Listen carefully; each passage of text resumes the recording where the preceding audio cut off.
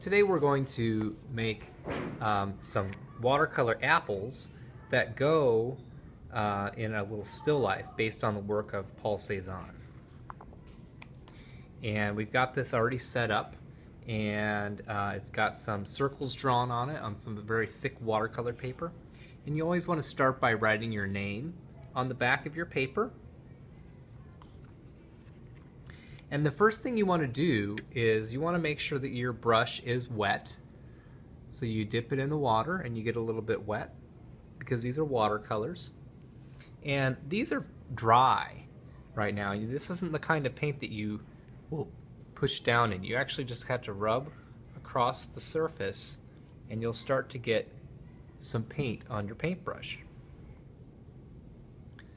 So I'm going to take my water and I'm going to just kind of spread that around, and I can also get some water and put more of it into that little tray of paint.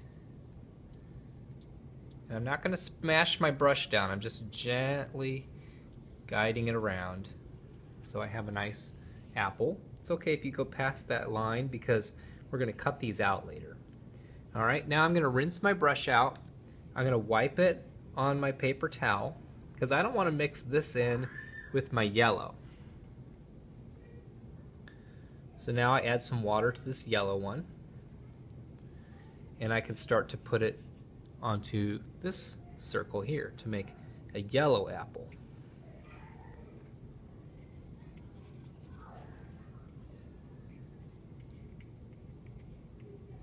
Alright, I'm going to rinse my brush out, wipe it off again, and add some water to my red.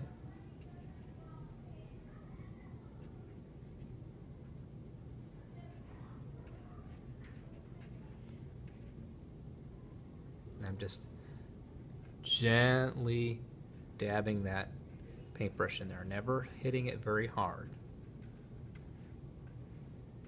Okay.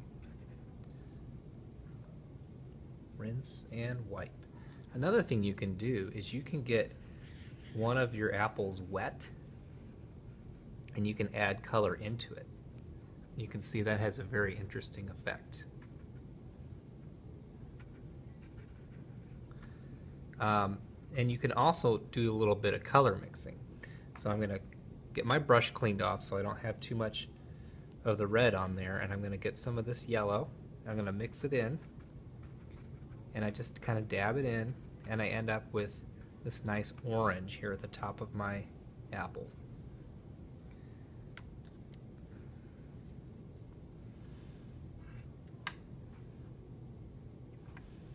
You can get this one here.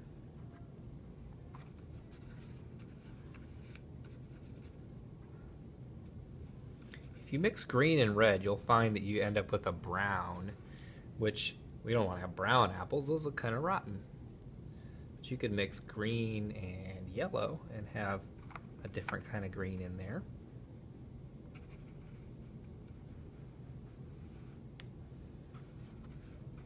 Try some more of this wet technique here.